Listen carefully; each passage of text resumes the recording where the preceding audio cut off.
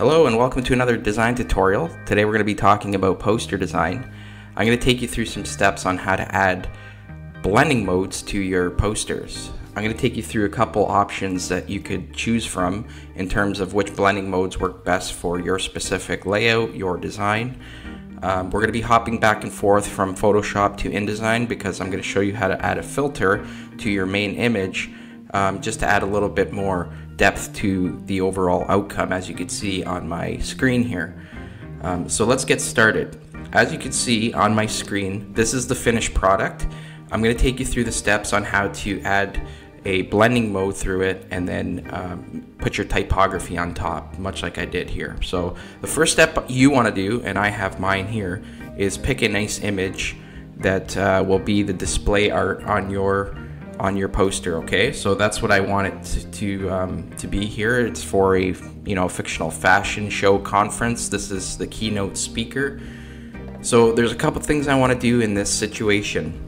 You could do any other edits you want in terms of adding brightness, contrast, any other lighting edits. For this purpose today, I'm just taking you through a couple steps on how to desaturate the photo and then add a halftone color filter just to kind of give it a pixelated look. Okay, so let's do that first.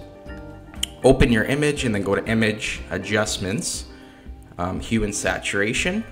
And basically all I want to do here is take the saturation slider and slide it all the way to the left. That will desaturate the entire photo. So in other words, it makes it black and white. You could just make it black and white. Another option is going to Image, Adjustments, and then Desaturate. Okay, so now that I have my photo desaturated, I'm just going to go up to Filter, Pixelate, Color Halftone, and what I want to do here is these settings here. The max radius, I usually leave it around 8, but that will be depending on the photo that you're using. I find anywhere from 5 to 10 to no more than 15 works best, so I'm going to leave mine at 8. And then these channels here, basically I'm just going to change all of them. I'm going to hit 50, tab, 50, tab, 50. You can play around with those settings as well. Anywhere between 40, 50, 60. Try it out. For this specific photo, I found that 50 works the best. So I have a max radius of 8 and all 4 channels are set to 50, and I'm going to hit OK. And you'll see now that my image, if I zoom in a little bit, now has a cool pixelated filter applied to it. Okay, so I'm basically done here. Any other edits you could do in terms of, like I said, you can go to Edit, Image, Adjustments, and then play around with any of the other, exposure and things like that. But I'm happy with how this is now, and I'm just gonna go to File, Save As, and I'm just gonna rename it something else. I'll leave it in that folder, and I'll call it Portrait Pixelated. How's that? Okay, good. So save. Hit OK, and now we're done here in Photoshop. Just gonna minimize that and go back to InDesign. And by the way, that filter option is just an option. You don't have to do that. I just found that in this case it looks a lot better than just leaving it flat and normal. But in which case you can actually just try it out and see what works best for you. So I'm just gonna delete this. This is the finished product. I'm just working on an A4 document, but posters, as you know, vary in size, so you can make it 11 by 17, you can make it 18 by 24, but in this case I'm just leaving it A4. Okay, letter size is fine too. That's more of a flyer, that works as well. So I'm not so much going to focus on the typography aspect, but more so the blending mode options that you can create here. So basically what I'm going to do as a reference, I'm just going to copy my image here and go ahead and paste it there, and I'm just going to delete it. Okay, I just need it for a reference point for my I do have 4 layers here, so I'm going to copy this layer and I want it on the color overlay. Okay, so basically I'm going to apply a color to this. I'm going to go to effects and change it to normal and 100%. Okay, so basically if you had just drawn out a rectangle frame tool shape, just click on it, go to your swatches, make sure you're on the fill mode here, and then pick a color that you want to apply the blending mode with your image. Okay, so in this case I just picked a Pantone blue, and that's fine. Okay, and now I'm just gonna maybe do an Alt and copy that over, and I'm gonna take the fill off to none, so now it's just a regular picture frame. And I'm gonna do Command D. You can also go to File, Place, because we're placing a photo. Okay, so a lot of times if you're new to InDesign, you're gonna go to File and Open. That's not how you open images, so make sure you're clicked on the frame, go to Image, Place, or Command Control D, make your way to your file, and there's the one that I've just edited. So there it is. I'm gonna drag it over. Actually, so this is on the same layer, so I need it to be on. I'm gonna cut it.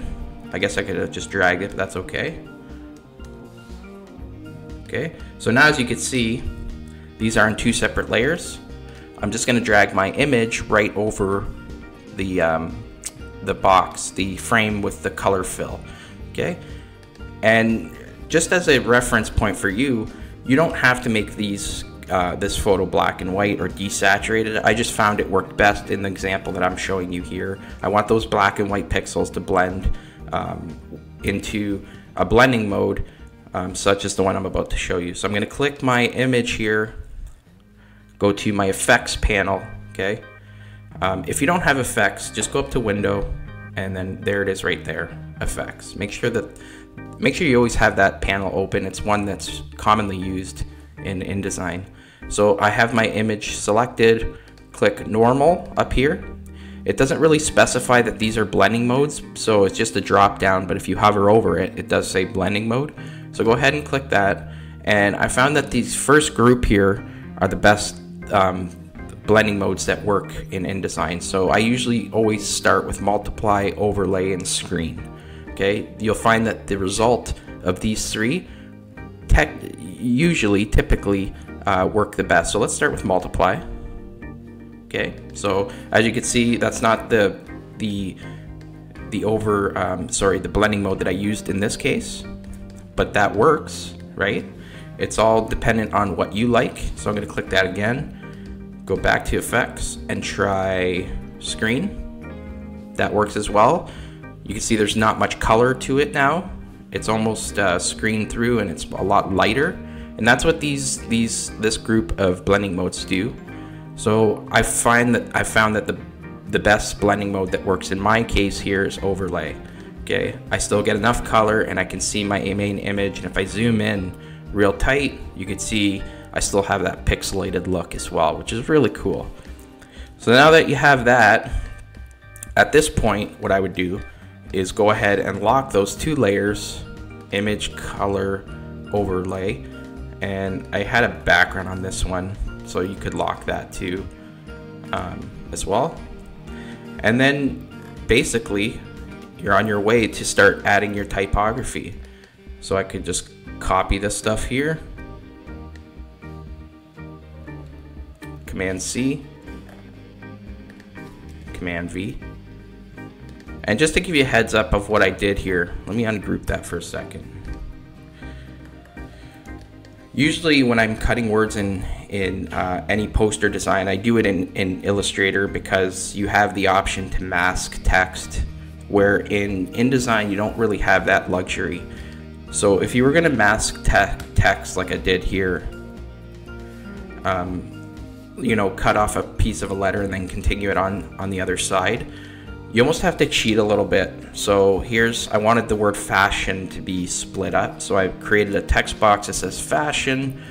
I ever so slightly had the S come out of the border there, and then I just created another text frame and matched it to the white color that I have there on my background. Okay, and that, you know, it's a way of cheating the mask a little bit, but it still gets the result done.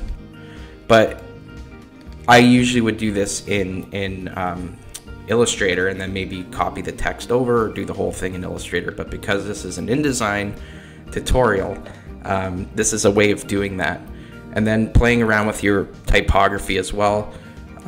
Make sure that when you're working and you're putting in your type, that you always have your guides, create a guide grid system to help you, line up your text and anchor things. So what I would do is go to create guides, layout, create guides, and then set your rows and columns specific to your dimensions. So if it's a landscape document, your grid might be different than if you're working on a portrait like I am here, poster design. Okay, so that would be it. That's how you add blending modes and apply a filter in Photoshop, and you get this result here. And that's it. That's today's tutorial. I hope you enjoyed it, and have a great day. We'll talk to you soon. Bye now.